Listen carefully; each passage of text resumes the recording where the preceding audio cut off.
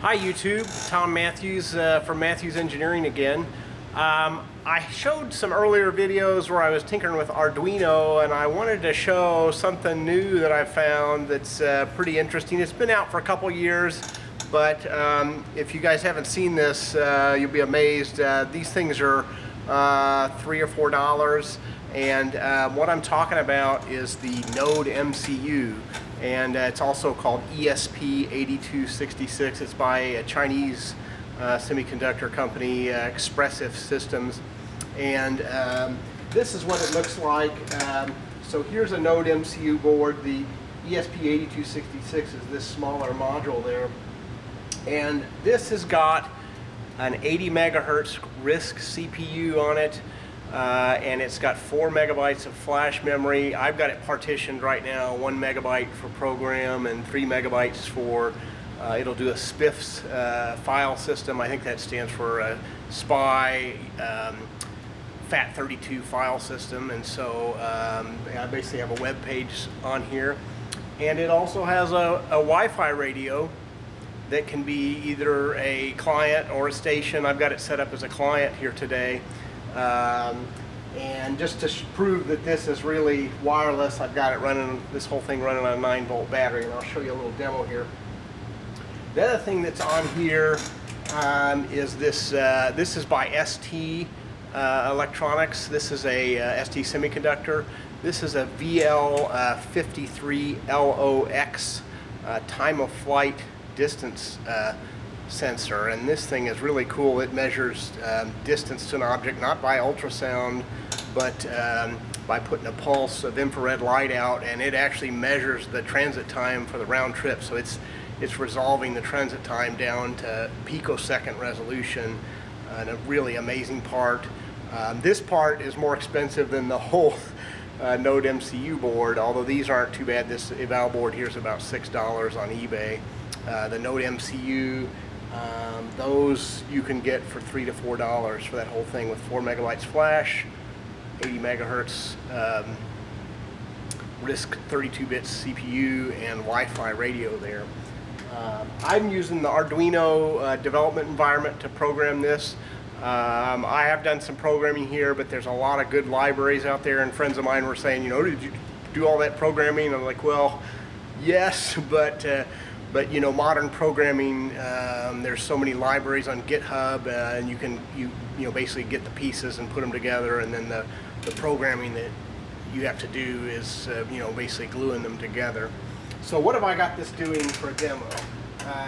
So first of all, I programmed a web page in there. It's you put the HTML and you put a content style sheet in, and there's also some JavaScript in here.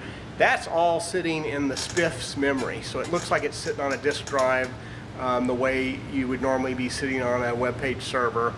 And then the Node MCU, they expose the processor so you can write your own code, and I have it doing a loop where it's pulling this time of flight sensor, and then through Websockets, it's going to serve up a web page here. I'll show you a demo of it in a second. Maybe I'll just start it right now and then we can talk about it. Here's the web page. It will show when it loads over here. That should turn green. And then these are the time of flight measurements. Here's the text window showing in millimeters how far it is from here to this little note cube. This is a Google Charts object. So I didn't have to do much to get that to work. You Google Charts website, you tell it what kind of chart object you want, and they give you the JavaScript code for that. You copy the code into your system, and you have to make a few adjustments, you know, to get it to work. But then I'm pumping WebSockets data over to there.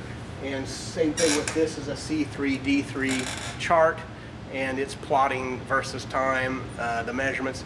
I'm pumping out a measurement every 50 milliseconds. This could go even faster on WebSockets. Is amazingly fast when you get it working right.